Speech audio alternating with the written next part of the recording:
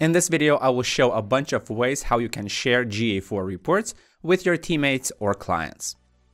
First, let's take a look at standard reports in the reports section. Once you go here on the sidebar, you will see a list of built-in reports, but you also can customize the reports. So first, let me show you how to build a custom report here. And then once you add it to the sidebar, all other users of this property will also see the report. So basically, I consider this as sharing the report. Let's say that I go to acquisition, traffic acquisition, and maybe I could select a longer time period.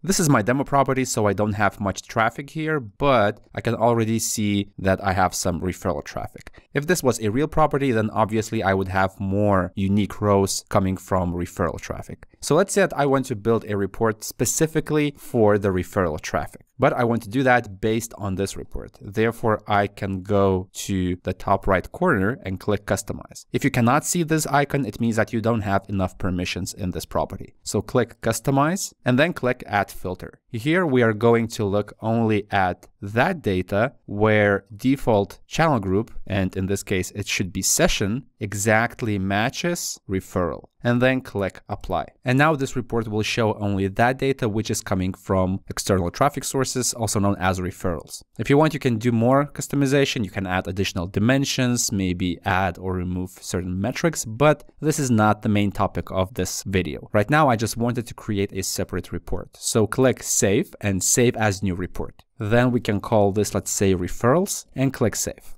The report has been saved, but it is still not available in the left sidebar. So click Back, and while you are in the Reports section, click Library. Then find the collection where you want to include that report. In my case, I want to include this in the acquisition. Therefore, I will edit the lifecycle collection. Then in the acquisition topic, I will include my newly created referrals report right here. Then click Save and save changes to the current collection. Click Back. And now if I go to acquisition, the new report will be included right here, and other users of this property will also see that report. So this was the first option, how you can share the report. The other option could be to go to a report, then click Share this report, and then you can click Share Link. Once you copy this link, you can send it to another person, but that person, if he or she wants to see the actual content of the report, they must have access to this property as well. So this is something to keep in mind. Another option how to share a report is to download a file, for example, a PDF. Then once you download it, you can open it. It will be displayed like this, and you can forward this PDF file to someone who does not have access to the report, but they still want to see that data for that particular time period.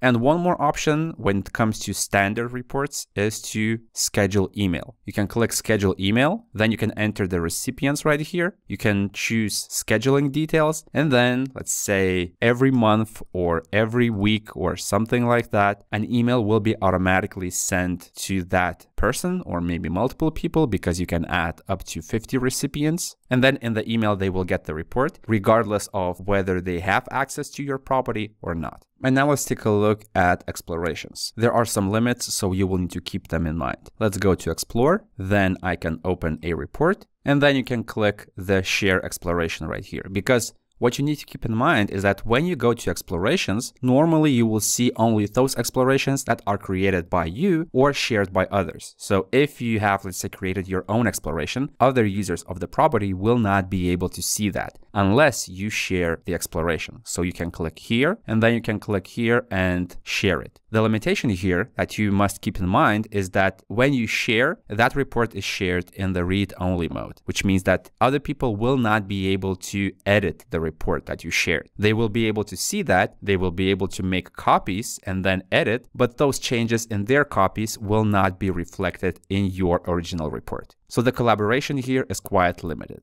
Then you can export the data and download, let's say, as a PDF or CSV, and then send the file to other people. So this is another option. When it comes to email scheduling, right now when I'm recording this video, it is not possible to schedule explorations as emails. Scheduling is available only for standard reports in the reports section right here, or obviously custom reports, but they must be in the reports section. The next method right now applies only to funnel explorations. So let's say that I will create a funnel exploration here. Maybe I will add several steps just for sake of demonstration. So in the steps section, I will click the pencil, and then let's say that I will enter session start.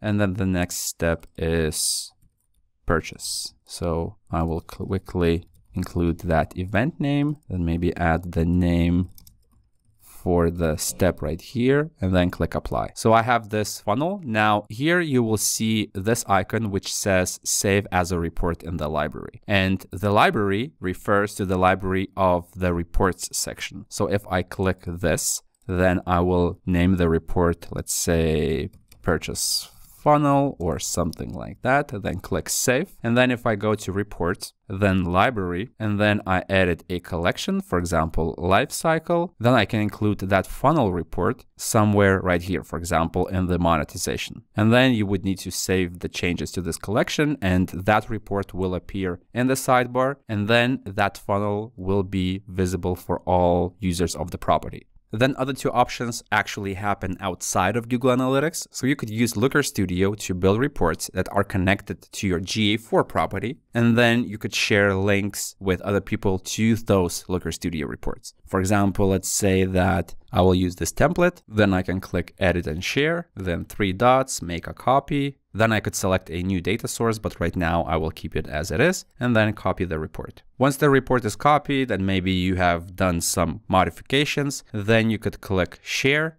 and invite more people to use this report. And the final option that I wanted to mention in this video is that you can also schedule email delivery of this Looker Studio report, and then the recipients will get the report into their email inbox. So you could do that by clicking this triangle next to share, then schedule delivery, and then you can enter the settings that you want, click save, and this means that scheduled emails will start coming into the inboxes of the recipients. And that is how you can share reports in Google Analytics 4 with others.